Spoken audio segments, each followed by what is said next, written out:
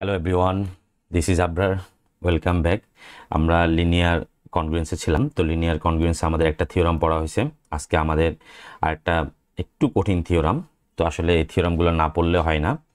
আসলে এই থিওরামের পর আর খুব বেশি এটা বিরক্ত করব না। এরপরে আমরা প্রবলেমগুলো সলভ করব। তো আমরা একটু চেষ্টা করব, থিওরামটা বোঝার চেষ্টা করব। একটু বড় হবে, কিন্তু জাস্ট ধৈর্য ধরতে হবে। ওকে, আমরা শুরু করি। আমাদের টপিকস হচ্ছে যে লিনিয়ার কনগ্রুয়েন্স। তো আমি থিওরামটা একটু লিখে নিই, এর মাঝখানে ভিডিওটা একটু পজ করে রাখি, পরে দেখি। If A N GCD of A N equal to জি হয়, মানে GCD of A N equal to যদি জি হয় অ্যান্ড জি গ্রেটার দেন 1 হইতে হবে, দেন the congruence A x congruence B modern. এই linear কনগ্রুয়েন্সের has no root if G not divides B. মানে ব্যাপারটা হচ্ছে যে জি যদি বিকে, আমাদের এই জিসিডি অফ এ এন এর এ এবং এন এর জিসিডিটা যদি বিকে ভাগ না করে তাহলে এটার কোনো রুট থাকবে না।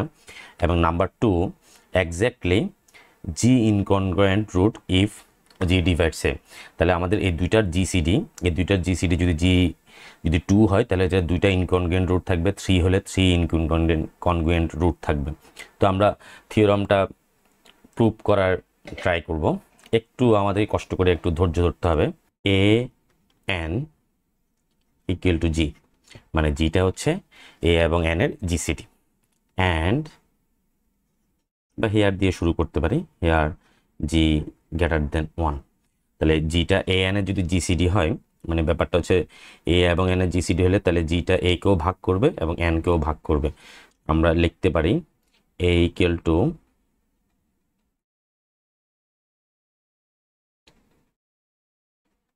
জি অফ এ প্রাইম, অ্যান্ড মানে জি যদি এ কে ভাগ করে তাহলে কোনো একটা ইন্টিজার পাবো, মানে জি যদি এ কে ভাগ করে তাহলে অবশ্যই একটা ফ্যাক্টর পাবো, যার জন্য এটা নিঃশেষে বিভাজ্য হবে। তো সেটা ধরে নিলাম আমরা যে, সেটা ধরুন, সরি, এটা হবে যে এ prime. Okay, and n equals to g n prime, where for some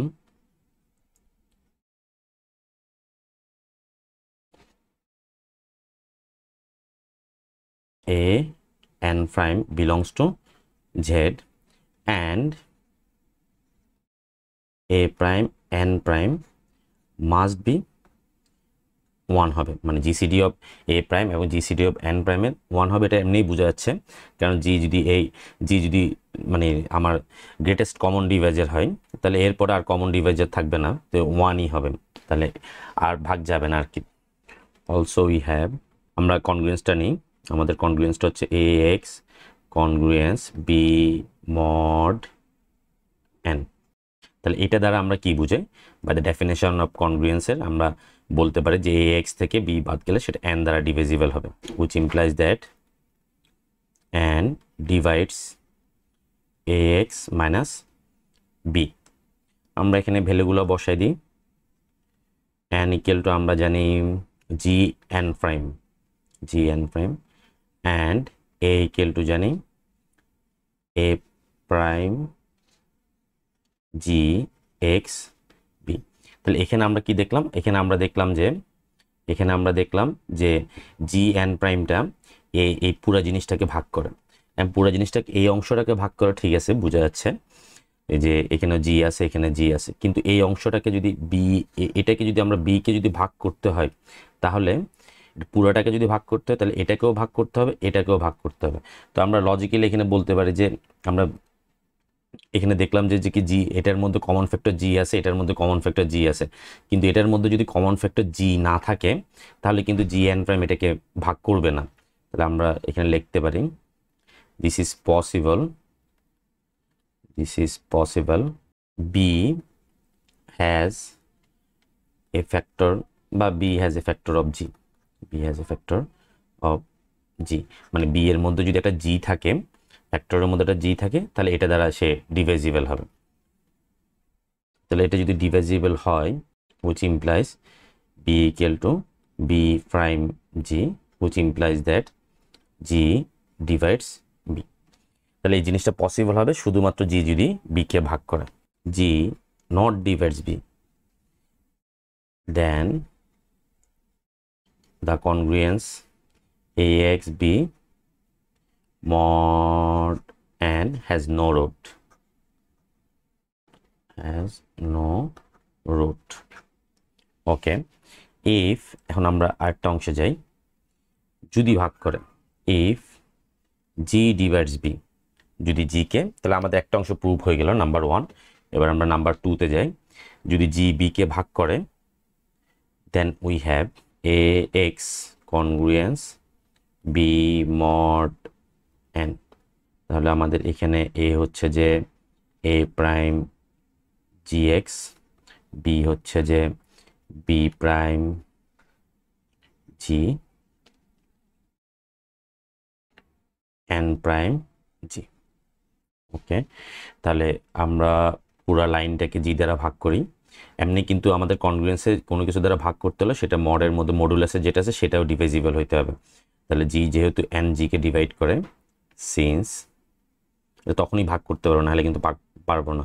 since G divides N prime জি, কিন্তু আমরা একটু আগে জানি। তাহলে উভয়পক্ষকে যদি আমরা জি দ্বারা ভাগ করে দিই পুরা কনগ্রুয়েন্সকে, এ prime x congruence b prime mod n prime. Here a prime R n prime কিন্তু GCT যে 1 সেটা আমরা আগেই বলছিলাম। তার মানে তাহলে 1 যদি থাকে, আমাদের আগের থিওরামে কি ছিল যে কোনো কিছুর a আর n এর যদি GCT যদি 1 হয় তাহলে সেটা has a solution, has a unique solution. Equation number 1, congruence 1 has unique solution.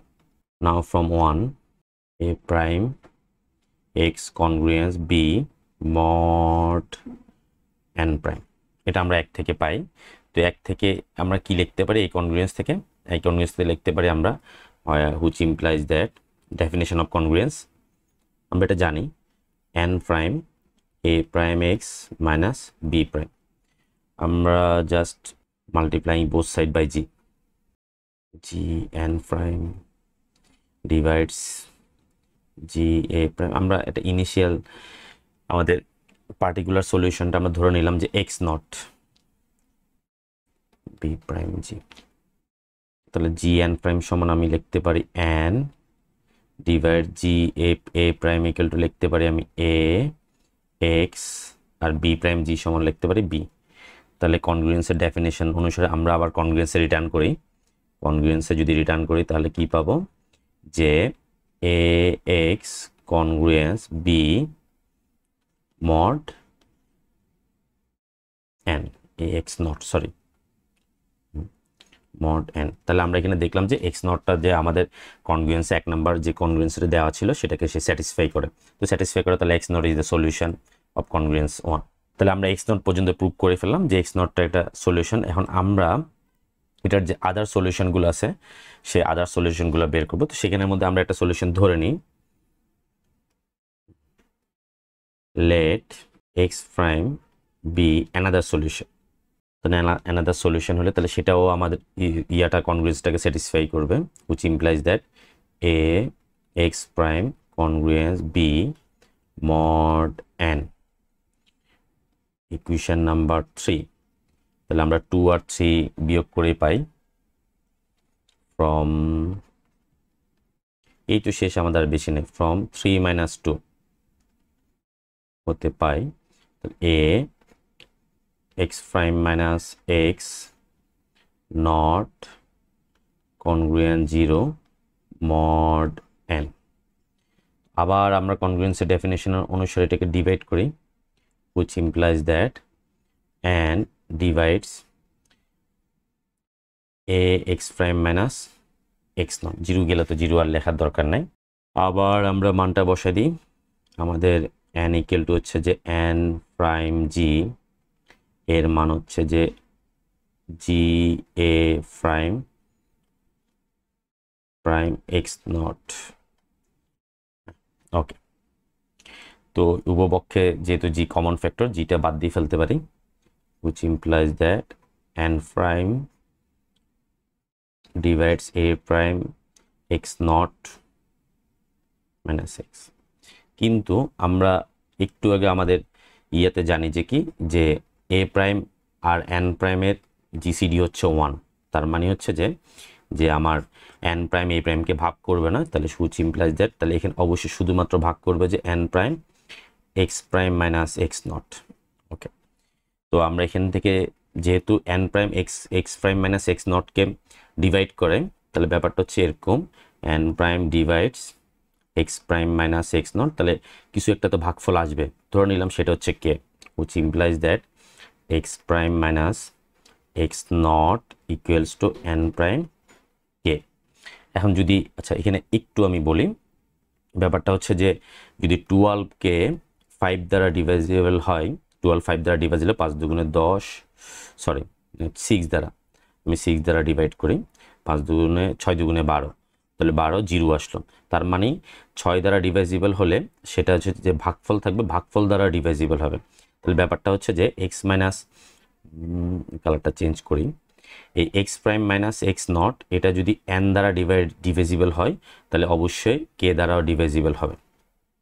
তাহলে ব্যাপারটা একটু আমি এক্সপ্লেন করি। তাহলে কে দ্বারা যদি ডিভাইজিবল হয়, তাহলে জিনিসটাকে আমি কীভাবে লিখতে পারি, কে divides x not x prime minus x not, ধরলাম এখানে কিছু একটা পাইলাম আমি, সাম কিউ পাইলাম, সামথিং কিউ নট পাইলাম। ওকে, এটা যে ভাগফল আসলো সেটা ধরলাম যে আমি জি, এবং এই জিটা যদি আমরা ডিভিশন অ্যালগরিদমটা অ্যাপ্লাই করি, জিটা আবার কে কে ভাগ করলো, জি যেহেতু আমাদের গসাগু হলো, জি যেহেতু গসা তাহলে নিঃশেষে বিভাজ্য যাবে, ধরলাম যে সেটা কিউ হবে। আর এটার যে মনে কর জিটা গসাগু হইলেই না, তাহলে অবশিষ্ট থাকলে টি। তাহলে এখানে আমি কে ইকুয়াল টু কি লিখতে পারি, ডিভিশন অ্যালগরিদম অনুসারে আমি দুইবার করতেছি, একবার এটা একটু বুঝতে অসুবিধা হয়, তাহলে কে ইকুয়ালস টু আমি লিখতে পারি জি k plus T, K equal to G Q plus টি। তাহলে টি যদি জিরো হয়ে যায় তাহলে আমার জিটা হবে যে গসাগু জিসিটি, আর টির মানটা অবশ্যই জি এর থেকে কম হইতে হবে, কারণ যদি কম না হয় তাহলে তো সে আবার ভাগ যাবে। এটা যদি ফাইনাল হয়, টিটা যদি ফাইনাল রিমাইন্ডার হইতে হয় বা জিরো, তাহলে টি অ্যাটলিস্ট জির থেকে কম হইতে হবে, তখন এটা হবে যে কিউটা হবে যে আমার যে কোনো একটা নাম্বার হবে। তাহলে এখানে কে এর ভ্যালুটা হচ্ছে যে K equal to G Q plus টি, আর টি এর ভ্যালু হবে জিরো থেকে জি মাইনাস 1 পর্যন্ত অথবা লেস দেন জি, আর কিউ হচ্ছে এনি পজিটিভ নাম্বার। তাহলে এই জিনিসটাকে আমি লিখতে পারি by division algorithm, K equal to হচ্ছে যে জি কিউ প্লাস টি, হয় আর আমার টি এর ভ্যালুটা থাকবে যে 0 এর সমান বা তার থেকে বড়, লেস দেন জি, অথবা জি মাইনাস 1 এর ইকুয়ালে হইতে পারে, and Q belongs to Z, Q যে কোনো পূর্ণ সংখ্যা। কারণ এই কে এর মানটা জাস্ট আমরা ইয়েতে বসাই দিই, তাহলে আমাদের ইকুয়েশন নাম্বার দিয়ে এটার একটা নাম্বার 4, ফ্রম 4, তাহলে 4 আমাদের কি ছিল, x prime minus x not equals to N prime, আমার ইকুয়েশন 4টা ছিল এন প্রাইম, তাহলে এখানে একটা প্রাইম হবে এন প্রাইম, এর জন্য একটু কনফিউজড হয়ে গেছে, এন প্রাইম জি কিউ প্লাস এন প্রাইম টি। আমরা একটা লাইন বাড়াই করি, বই সবসময় শয়তান থাকে, দুইটা লাইন কম করে, এন প্রাইম জি কিউ, আচ্ছা আমরা এখানে এন প্রাইমের মানটা বসাই দিই, এন প্রাইম ইকুয়াল টু আমরা কি পেয়েছিলাম, এন ইকুয়াল টু হচ্ছে যে আমাদের এন প্রাইম জি, তাহলে এন প্রাইম জি এর পরিবর্তে আমি এন বসাইতে পারি, এন প্রাইম জি এর পরিবর্তে বসাইতে পারি এন কিউ প্লাস, আর এখানে এন প্রাইমের পরিবর্তে আমি বসাইতে পারি এন জি বাই টি। তাহলে এই পুরো জিনিসটার মধ্যে এটা কিন্তু এন দ্বারা ডিভিজিবল হবে, আর এটা আমরা রেখে দিব, কারণ এটা হচ্ছে টি এর উপরে ভেরি করে, টি এর ভ্যালুর উপরে ভেরি করে। তাহলে এই জিনিসটাকে আমি কনগ্রুয়েন্স ইউজ করে লিখতে পারি, x prime equal to x not plus N by G T, bracket use করি, মড এন। তাহলে এই টার্মটা আমরা কেন বাদ দিছি, যেহেতু এটা এন দ্বারা ডিভিজিবল, এন কিউ এটা পূর্ণ সংখ্যা, কিন্তু এখানে হচ্ছে যে এই মানটা বাদ দিনে এটা হচ্ছে টি এর উপরে ভ্যারি করে, তার মানটা কি হবে, চেঞ্জ হবে। এখানে আরেকটা ভেরিয়েবল আছে টি, আমরা চাইলে পরে বাদ দিতে পারি, যেটা সমস্যা, এটাও বাদ দিতে পারতাম কারণ এটা তো এন এর একটা গুণিতক আকারে আছে। তো সেই জন্য এখন টি এর ভ্যালু যদি আমরা 0 থেকে আমরা জানি টি এর ভ্যালু হচ্ছে 0 থেকে জি মাইনাস 1 পর্যন্ত অথবা লেস দেন জি হইতে পারে।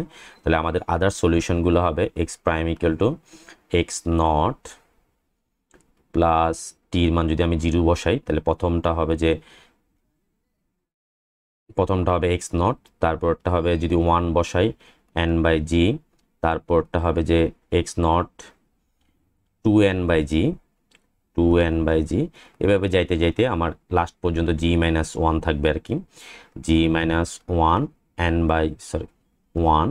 বাই জি। এটা হচ্ছে আমার বাকি সলিউশনগুলো। তাহলে জি এর ভ্যালুর উপর ডিপেন্ড করে, জি যদি যত সংখ্যক জি এর মান যতটা হয়, আমাদের জি এর মান 0 থেকে, এখানে 0 থেকে কাউন্ট হয়েছে, তো 0 থেকে জি মাইনাস 1 পর্যন্ত, দ্যাট মিনস জি সংখ্যক ইনকনগ্রুয়েন্ট সলিউশন থাকবে। আশা করি আমরা বুঝতে পারছি। আর কোনো কনফিউশন থাকলে সেটা অবশ্যই আমাকে কমেন্টসে জানাবা।